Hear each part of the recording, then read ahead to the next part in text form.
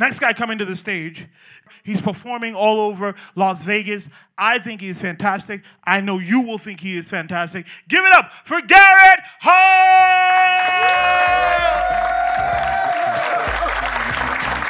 What is up, man? Man, it's good to see y'all. Y'all look awesome tonight. Y'all look great. Give yourselves a hand, man. Yeah. Awesome, man. I don't know if you guys can tell, but I have just the ever so slightest little accent. Just a little small one. I don't know if you picked up on it or not. I was born and raised in Arkansas. Hell yeah. Woo, motherfucking pig, right? That's what I like to hear. No, I was born and raised in Little Rock, Arkansas. I moved out here a few years ago, and having this accent, man, out here, it's different for sure. People give me some weird looks. There's pros and cons, man. Pros, people automatically trust me a little more. For some reason, I don't know what movie you saw or what TV series you saw that you think Southern people are so trustworthy, but okay, I'll take it. I'll take it. There's cons to it too, though, man. No one's ever just going to hear me talk and be like, I'm sure that guy has some really well thought out political opinions. No one ever assumes that about me for some reason. People just impose their automotive questions on me. You know, people just walk up and hear me talk and they're like, hey man, can you fix the brakes on a 94 Ford Taurus? And I'm like, no.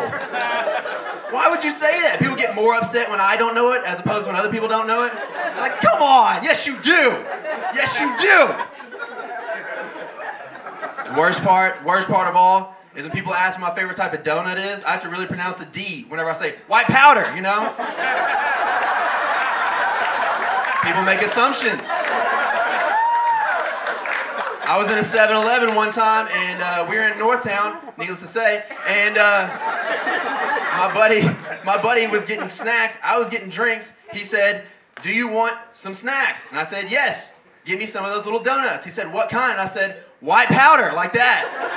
And I saw some Vato turn around, and his teardrop tattoo was pulsating on his face. You know? I was like, oh, no. Sorry, no. No.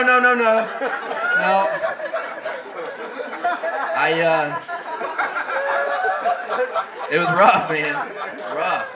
I grew up in Arkansas. I grew up kind of white trash.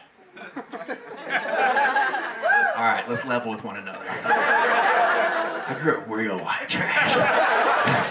Like, I basically came out of the womb wearing a sleeveless Pantera t-shirt. You know what I mean? That type of white trash. I had a rat tail halfway down my back by the time I was 2. When I was 18 months old, I was able to do this. No clue what dip was at that time, you know? No clue what it was. Yeah. Come by it honest, though, man. I come by it honest. Both my folks are real white trash. Like, my mom, I called her for Mother's Day, and I said, hey, Mom, did you get that Mother's Day gift I sent you? And she said, yeah, you know what? You may be a son of a bitch, but you're not a bitch of a son. Hangs up. Like, that is so aggressive. You're going to have to take it down a couple notches. But you got to think, it was like 9 a.m. in Vegas, so back in Arkansas, it was like Miller time. So, it made sense. It made sense. My dad, he's not much better. My dad looks like if all the members of Leonard Skinner had magic rings and stuck them together and created a super person. That's what he looks like. He's a big NASCAR fan, my dad. He called me up the other day and he said, how are things going? I said, good. He said, are they still racing? He's like, where? He said, Las Vegas Motor Speedway. Where do you think? I was like, well, I don't know what they're doing up there right now. I know they just got finished with EDC. He goes, EDC? What the hell is that? I said, well, it's the Electric Daisy Carnival. You know, they have it every year in Las Vegas. And, you know, it's an electronic music festival. People go out there, dance, do some drugs, camp out for a few days. He got mad as hell. He's like, God damn, they're out there desecrating hallowed ground. That's a place for racing. He went on this tirade. He goes, that's a place for racing, not a place for your beat boop, sounding like Stephen Hawking in his chair type music. So I don't want to hear that shit. And then I was like, I don't know what to tell you. The phone was quiet for a second. He goes, Dale Earnhardt didn't die for this. And he starts grumbling to himself, and I'm pretty sure I heard him say, Lightning McQueen didn't die for this either. He wasn't in NASCAR. Now, my folks came out to visit me. My parents, my extended family, came out to visit me here in Vegas. And guys, I don't know about you, Vegas locals, everyone? Awesome, awesome. Vegas locals, man, I don't know about you guys, but I'm tired of the Strip. Man, I'm tired of Fremont almost. It's over, you know what I mean? I'm over it. So I've been getting into more like the natural beauty of Vegas, like Mount Charleston, Red Rock, Valley of Fire, all that stuff. So my folks come out and they say, hey, what are we gonna do now that we're in Vegas? I was like, you're the one who came to me. I don't know. How about we go to Mount Charleston? There's a whole bunch of pine trees. There's beautiful houses built into the side of the mountain. And I just hear, fuck all that gay shit. How about you take my picture in front of the fake Eiffel Tower? I was like, grandmother, did you bring your meds? Grandma, you've been off the plane for an hour and a half. How are you going to start yelling? I need you to take it down a notch. I need you to take it down a notch. So finally, we decided we're going to go see a show. I said, what kind of show do you guys want to see? They said, let's go to a magic show. Best magicians in the world are here in Vegas. I was like, yeah, let's do it. And I don't want to say the guy's name because I don't want to blast him, you know. But it was a terrible magician. The guy was awful.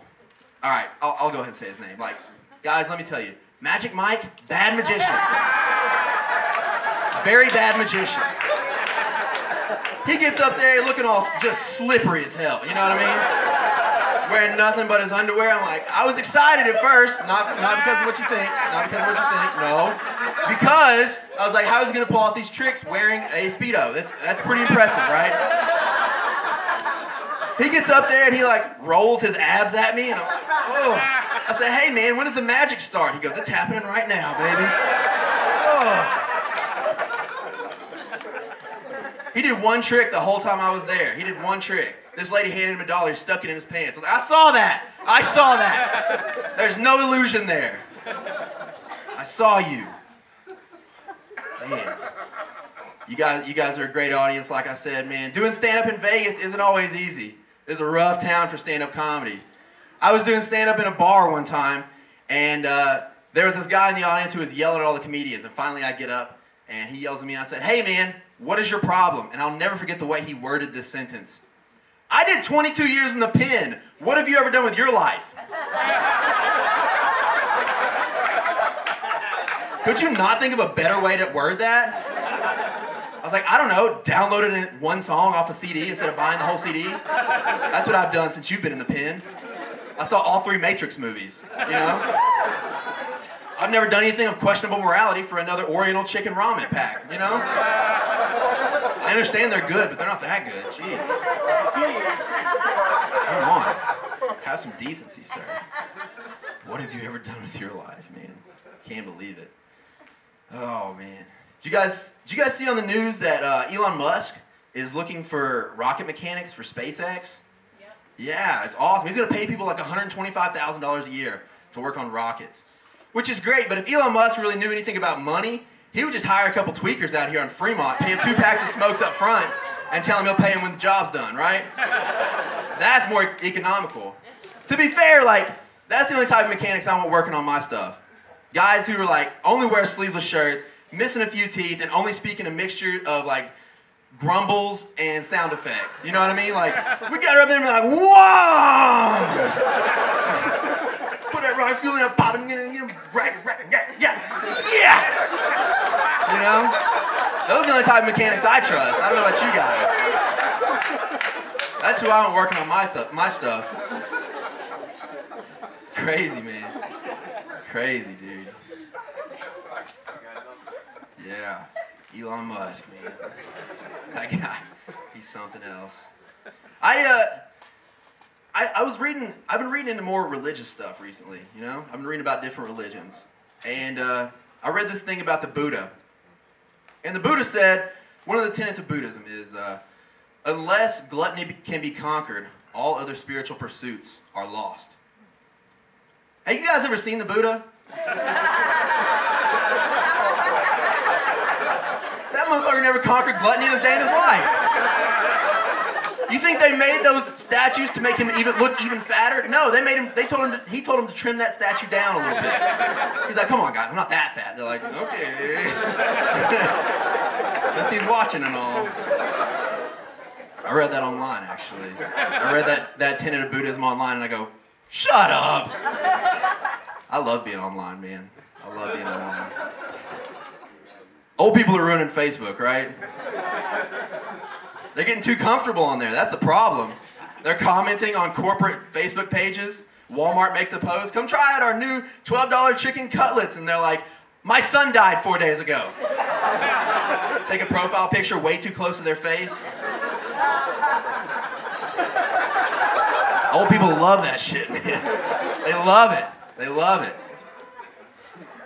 I like being on Twitter too, man. I have like a hall of fame of things that I've done on Twitter. One of them is I got blocked on Twitter by a guy named Adam Richmond. You guys know who that is? That's the guy from Man vs. Food. He blocked me on Twitter, yeah. Apparently if you tweet at a guy every day for 18 months, let me see what your shits look like, he blocks you. Like, bro, you just ate a 6-pound burrito. We're all thinking it. I'll be the voice of the people. I don't care. I do not care one bit. I'll be that guy.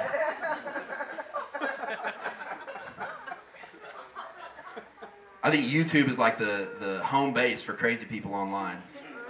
It really is. I saw a YouTube video the other day, and it was called "The Oldest Song Ever Written," and it was apparently they had found these notes in a pyramid in Egypt that people had scribed to kind of figure out how to play a song. And so they put it, the oldest song ever written. It's making me lose faith in humanity because the first comment was, how the fuck did they record this? Come on, guys. Come on. I'm in the military. I'm active duty Air Force. I got a couple of my buddies here tonight. Yeah.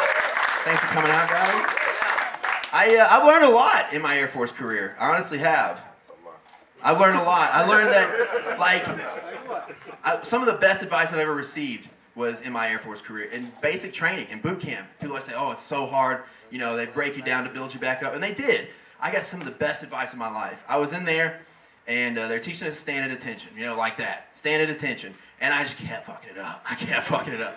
And they'd be like, Hall, get it together. Kept yelling at me, kept yelling at me. Finally, he says, I'm about to lose it if you mess this up one more time. And of course I messed it up one more time. He gets up real close to my ear. He leans over and he goes, hey, unfuck yourself right now.